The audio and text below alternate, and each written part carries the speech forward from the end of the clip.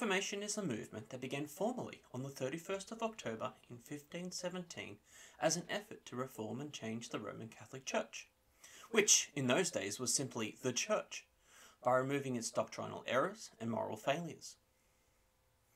These errors not only threatened and contradicted the gospel message, they resulted in the extortion of the poor.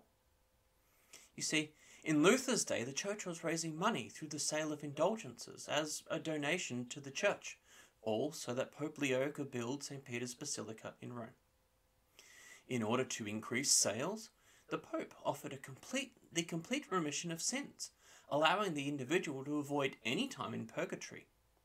Not only were they sold to individuals, but by using emotional manipulation, they were sold for dead relatives as well. As the famous seller of indulgences John Tetzel's jingle went, "As soon as the coin in the coffer rings, the soul from purgatory springs." So, in response to this bad theology that offered forgiveness in exchange for money, which had become a cash grab by the Church, Luther wrote up 95 theses or arguments as an invitation for theological debate and nailed them to the church door. The essence of these 95 points were that indulgences cannot remove guilt, they don't apply to purgatory, are harmful because they create a false security, that God alone has the power to forgive sins, and that indulgences had become an agent of the Pope's greed. As one of the theses stated, if the Pope does have the power to release anyone from purgatory, why in the name of love does he not abolish purgatory by letting everyone out? Naturally, the Church responded by saying that Luther was a teacher of dangerous doctrines, and anyone who criticized indulgences was a heretic. And Luther's refusal to withdraw his criticism without proof from the Bible from the Vatican's counter-arguments caused the nature of the Reformation to change, highlighting the real issues. And so the debates of the Reformation came down to two key questions. The first question is, what is the final authority on the matters of faith?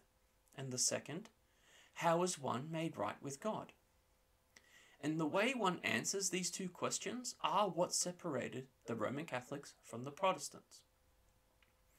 The word Protestant comes from a letter of protest written by 6 princes who followed Luther's teachings, and 14 leaders of German free cities to the Emperor of the Holy Roman Empire, Charles V.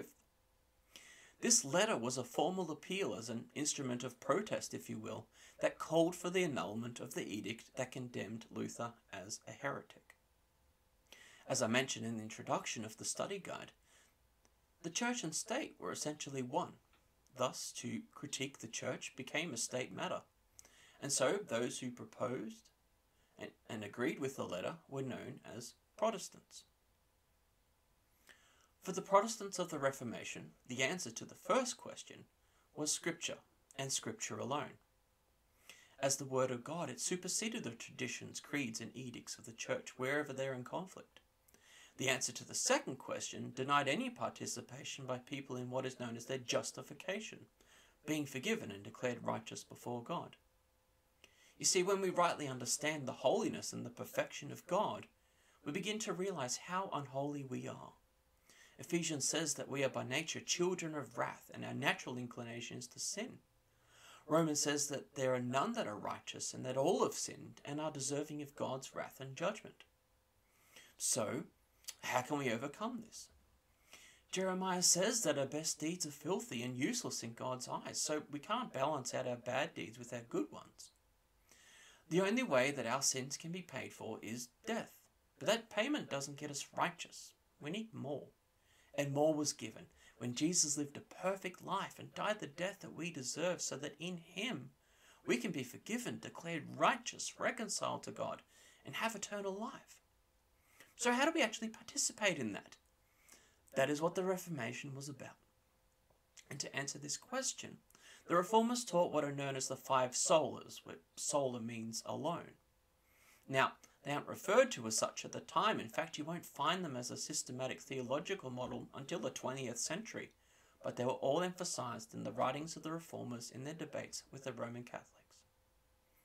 So what were the 5 solas? Well, the 5 solas were that our faith is defined by Scripture alone, not tradition plus Scripture. And we are saved by faith alone, not faith plus works, by grace alone, not grace plus merit, through Christ alone, not Christ plus other mediators like the church and their priests, and all to the glory of God alone, not God plus Mary and the saints. Notice how in each of the Catholic dogmas it was the truth plus something else. But for the reformers who were reviving the teachings of the apostles in Scripture, nothing needs to be added. Our faith in the sufficiency of what Christ achieved, which was graciously provided, is all that's required. To add anything is to take away from the worship that God deserves. This essentially is the gospel and the message that must be preserved, and why the Reformation was so important.